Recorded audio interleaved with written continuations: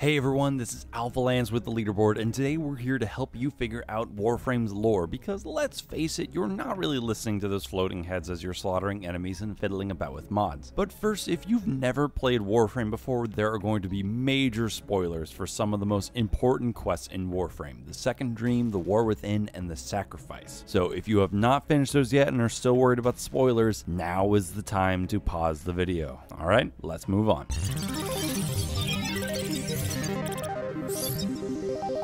A long time ago, in a parallel galaxy not so far away, there was the Origin system, a constellation of stars and planets unlike our own. This system was ruled by a race of humanoids known as the Orokin, or the Children of Light. Indeed, that's what they were. The Orokin Empire was a shining star in the cosmos with a highly advanced race that created a seemingly perfect society. But like all such perfect societies, the Orokin Empire was littered with crazy rules and morally suspect behavior. We've seen it happen in Atlantis, Krypton, and the Truman Show. It's just not going to end well for anyone. They handed out harsh punishments for whoever dared to disobey them. Things looked good on the surface under their rule, but in reality, the Empire's actions had left their solar system in a deplorable state. Their solar system had all been terraformed, and overpopulated, coupled with excessive experimentation, had led to a shortage of resources. The Orokin decided it was too difficult to clean up their own star system, so the plan was just to find a new one and start over with it. The exact same thing happened to me when I saw a rat in my apartment. Eventually, the Orokin's explorations led them to the Void, an interdimensional place in space known to be a source of mysterious phenomena. Because of the Void's vast mysteries and unknown powers, the Orokin decided to keep poking it with a stick, because what could possibly go wrong? They ran some experiments on the Void which resulted in advancements in technology. They discovered that it was also the way to a brand spanking new star system. It was agreed that this new star system, called Tau, would be developed to expand the Empire. But in order to colonize the Tau system, the Orokin had to develop a bunch of self-sustaining robots to terraform this new land. These robots had the ability to adapt to enemies and replicate from damaged components. Super convenient and zero maintenance cost? What could go wrong? All that was left to do was send some people across the Void to Tau, you know, to give the place a more humanoid touch. The Zariman 10-0 ship was packed up with settlers and their families and was sent through the Void and onward to Tau. Unfortunately, something went wrong with the jump, as it always does, and they ended up inside the Void itself.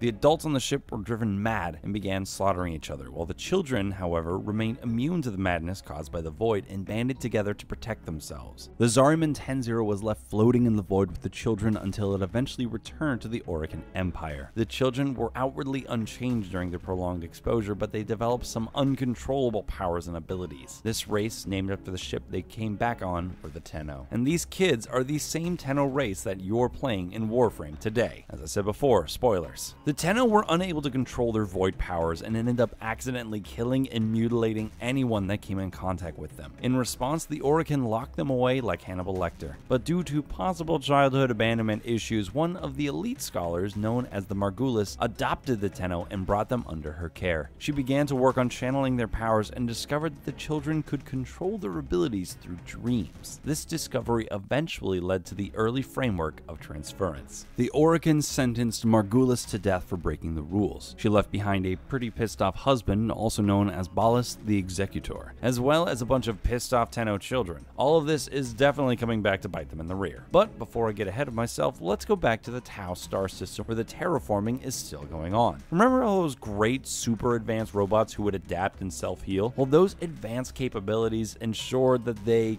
quickly attain sentience, of course. And what's an advanced robot that just gained super sentience going to do? Well, maybe start an uprising, obviously. If I've learned anything from the sci-fi genre, it's that the creation of advanced artificial intelligence will always lead to a revolution. And that is how the Old War began. The sentient robots, now called sentients of course, took it upon themselves to protect the galaxy from the Orokin colonization. They were angered by the way the Orokin had messed up their own star system and predicted that Tau would probably suffer the same fate. The sentients led by the Hun Hao quickly began to overwhelm the Orokin. The more advanced technology the Orokin developed and threw at them, the greater the sentients were able to adapt to it. However, the Orokin discovered that the sentients have a weakness to more archaic technology. In the Orokin's desperation to beat the sentients, their biowarfare experiments got a little out of hand. They created an all-consuming mutating horde known as the Infested, which acted like a biological virus to mutate and, as well as you might have guessed, infest its host. In fact, the original Warframes were Orokin soldiers warframes infected with a particular strain of the infested. However, these original warframes were wild, unruly, and difficult to control. This biowarfare seemed to be effective against the sentients for a time, but eventually the sentients struck some heavy blows against the Orokin. If only there was a race of strong, psychic children that could defend us. Well,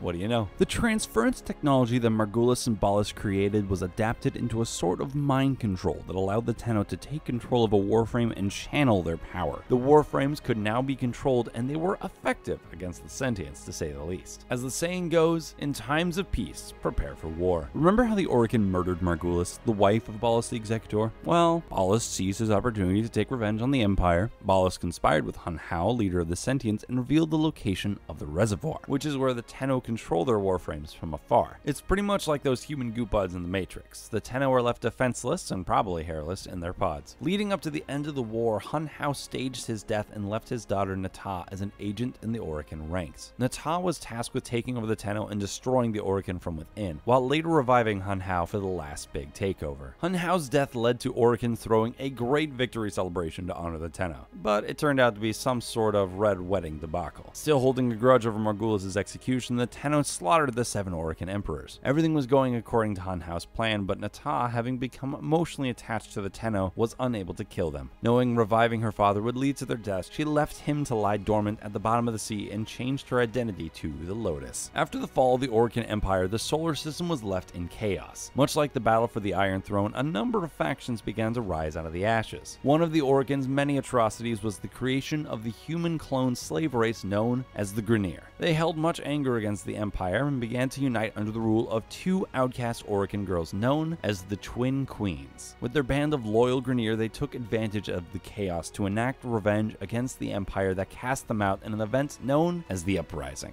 Next came the Corpus faction, profiteers from the spoils of Remnant War. Created by mercantile guilds and smugglers, they banded together in a profit-driven cult religion. They adapted old and scattered Orokin technology and controlled the commerce of the Origin system. And let's not forget as well about the Infested, that weird biovirus that is still plaguing the system. Some Grineer scientists thought it was a good idea to experiment with them, but as I'm sure you might imagine, it was not a good idea. And so began hundreds of years of war. Now we're leaving the backstory and we're heading to present-day Warframe lore. While the war between the factions has been going on, the Tenno have been sleeping soundly. But when you're the Tenno, it's only a matter of time before someone tries to kill you. The Grineer known as Captain Vor was put in charge of the execution of all sleeping Tenno, but as he tries to harvest their parts, he awakens you, the player character. I don't know about you, but I don't like when someone comes into my room. That also being said, if someone woke me up in the middle of the night, I probably wouldn't go at them with a katana either. It turns out in this time, Nata, aka the Lotus, has been going around waking up and protecting the Tenno. She's been sending them out on an endless series of missions in order to maintain the balance of power between the Grineer, Corpus, and the Infested. Following the events of the in-game quest, The Second Dream, Hun Hao is discovered deep inside Uranus while the Grineer accidentally digs him up. His body is long gone, but his consciousness lives on, allowing him to communicate with others whenever someone comes in contact with his remains. He discovers that his daughter Nata betrayed him and is set to accomplish his original mission: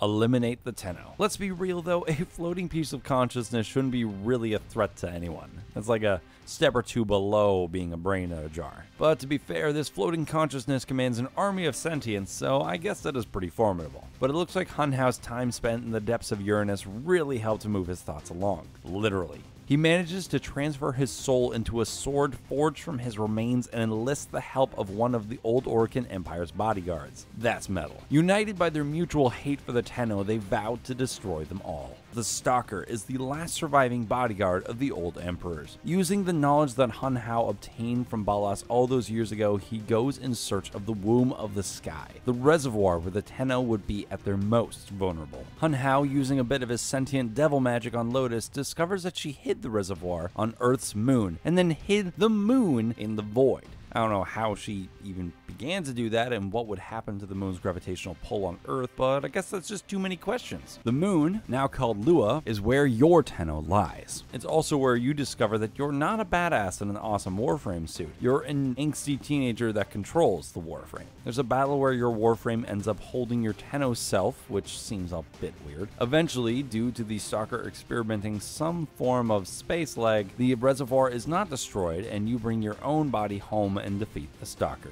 Yay! Yay! No wait, it's Warframe. Let's not celebrate just yet. Now that your ageless and powerful Tenno body is within reach, it becomes a target for the Twin Queens. So going back to the Orokin race, they were able to prolong their lifespan due to this process called continuity that essentially transferred a person's consciousness to another person's body. At the start of the War Within questline, we learned that the Queens have been using the Grineer to prolong their lifespan to replicate continuity. Because the Grineer are a bunch of clones, they have all sorts of terrible genetic issues that shorten their lifespan and cause a bunch of other problems. Certainly not the ideal new body for the Queens. The Elder Queen then realizes that an ageless Tenno with all sorts of void powers sounds like a pretty awesome place for her to park her consciousness. The Elder Queen tricks Teshin, the old Dax soldier who runs the Conclave arena, into doing her bidding. Compelled by the Queen's magic disco stick, how else would you describe the Kuah scepter? Teshin steals your body for the Queen's use. The good thing about this whole transference thing is that you can sever your link with the Warframe and return to your ship, where your ship's consciousness, aka Ordis, probably tries to attack you. The day gets worse though, as you're left stranded without your Warframe and have to use your puny humanoid strength to walk around and fight off some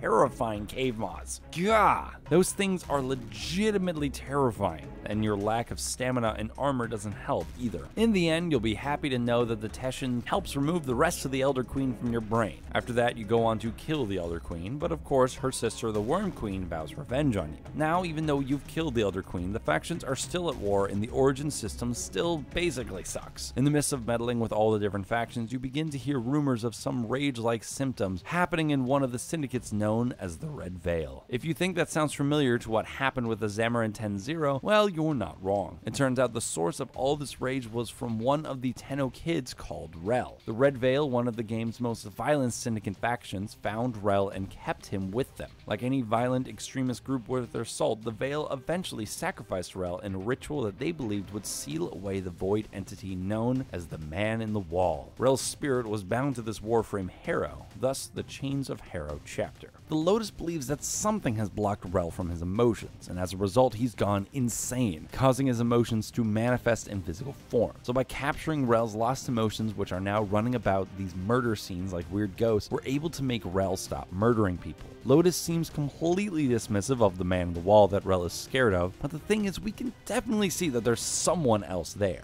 Rel is eventually freed from his prison. While that's good for him, now there's no one fighting back the Man of the Wall, which could be a little bit of a problem. In the latest expansion of Warframe, the Sentients have started waking up on Earth. Upon further investigation, we find bits of a Warframe that was apparently blown up while fighting the Sentients. This Warframe, known as Umbra, explains that he was originally an Orokin Dax soldier that was punished by Ballas. Ah yes, Ballas, that double-crossing, transference-inventing Orokin. Umbra discovered Ballas' betrayal and wanted to stop him, but before he could, Ballas exposed himself to the infested, forcing him to become a Warframe and affixing him with transference, so that he had to obey Ballas. He then forced Umbra to kill his son. Not cool. Horrified by the story, we agree to take down Ballas together. But because the Lotus is thirsty AF, she stops you and takes Ballas back to her cave. Old flings, am I right? I mean, how could you, Lotus? What about mechs before pecs? Come on. Well, with or without the Lotus, the Tenno still need to keep balance in the solar system. And that's not the end, however, because look to the east, Nata is back. And she's gone through some faceless man training regiment because she is full sentient now. As if turning into a robot wasn't bad enough, she's been scolded by mommy for letting her father die and staying out too late and befriending a bunch of orphans. There's so much depth in the story and a lot more side quest action we couldn't even fit in here, but the highly complex lore is